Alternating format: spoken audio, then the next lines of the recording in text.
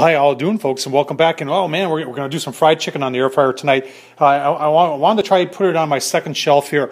If you're wondering where the second shelf came from, yes, I did. I kind of made this, retrofitted it. You can go to my YouTube channel, Tom Horseman, and under air fryer second shelf, you can see how I did that. But I'm just using some Frying Magic. This is really easy stuff to use.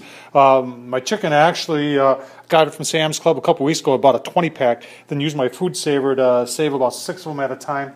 I put a little bit of this stuff on there, Super Chicken Serum. It smells like chicken soup, really nice.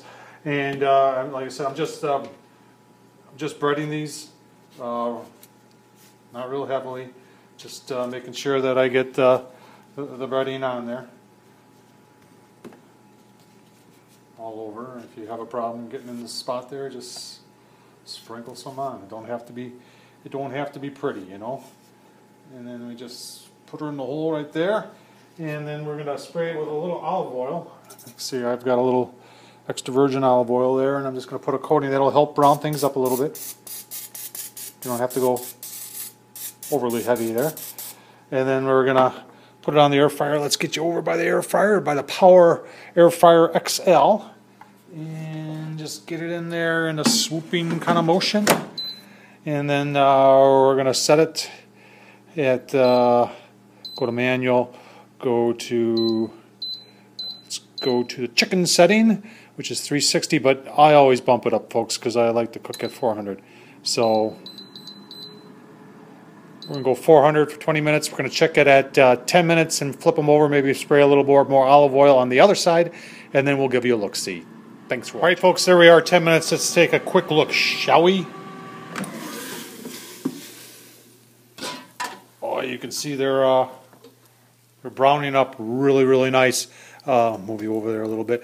Now you can ask the question, you know, why put them on the upper shelf? And the reason for it is I want to get closer to the heating element, which will help brown up the chicken a little bit. You can see it is browning up a little nice. Also, people are going to ask time and temp. Time and temp is, the temp is 400. The time is going to depend on temperature, internal temperature to the chicken. So remember, this is chicken, 165 minimum.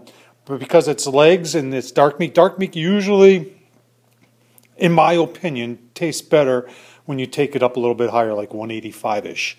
So we're going to flip these, spray them a little olive oil on the other side, let them go another 10 minutes and see what they look like. Well, hey folks, there we are, 20 minutes at 400. Let's take a look, shall we? Move back here a little bit for you.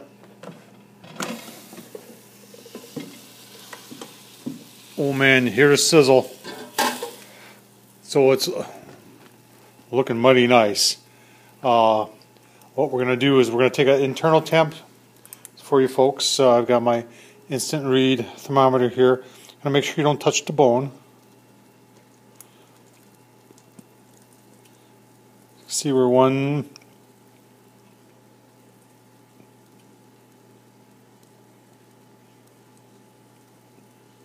Well, we're almost 185, like I said, where I wanted to be. Let's take this one right here and see where we're at.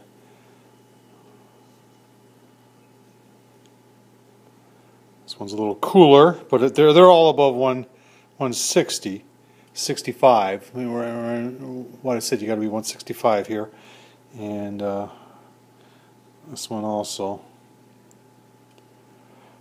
So you can see they turned out, and what I'm going to do is I'm going to let them cool down a little bit.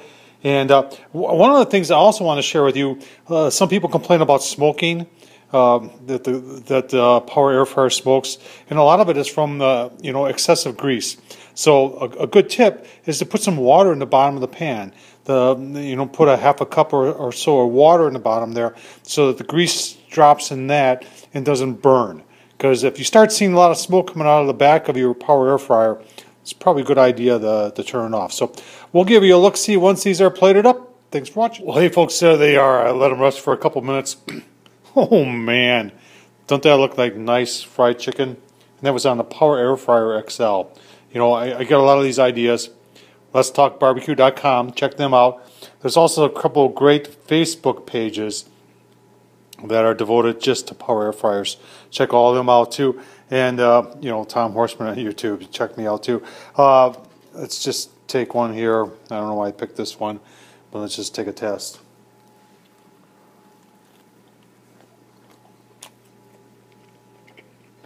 Oh, it's really good.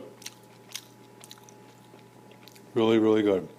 Folks, I hope you give this a shot. And as always, I can't say it enough. Thumbs up. Thanks for watching.